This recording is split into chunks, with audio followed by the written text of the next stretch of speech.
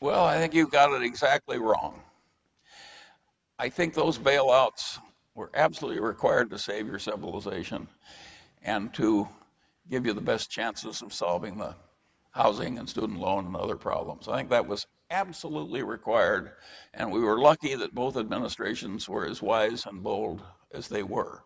So you shouldn't resent that. You should thank God they did it.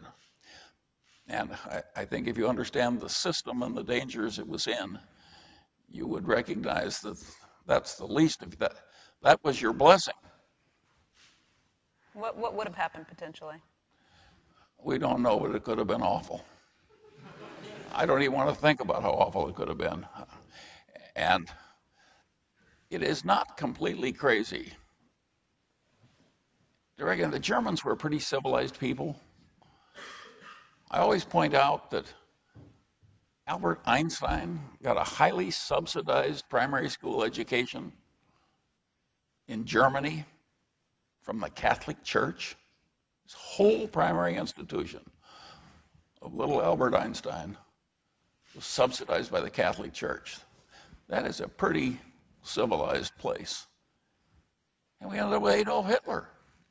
Get the economy with enough misery, get enough disruption, destroy the currency. God knows what happens. So I think when you got troubles like that, you shouldn't be bitching about a little bailout. You should have been thinking it should have been bigger. I mean, those people were working for you, and they were in both parties. They were a credit to both of us that all that happened.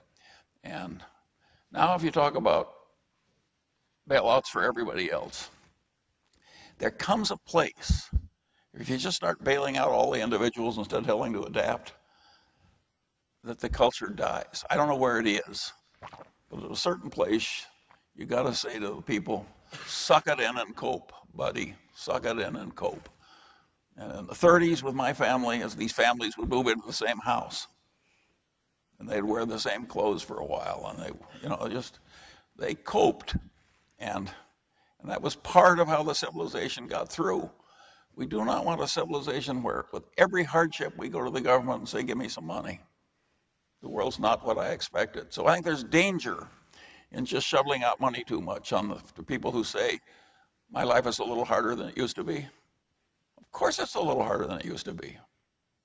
This is normal worldly life. And I think it is very dangerous to assume that what people did to save the whole banking system was wrong, and that it is clearly right to shovel out a lot of money to people who are now short of money. I think we come to a place where everybody has to suck it in and cope.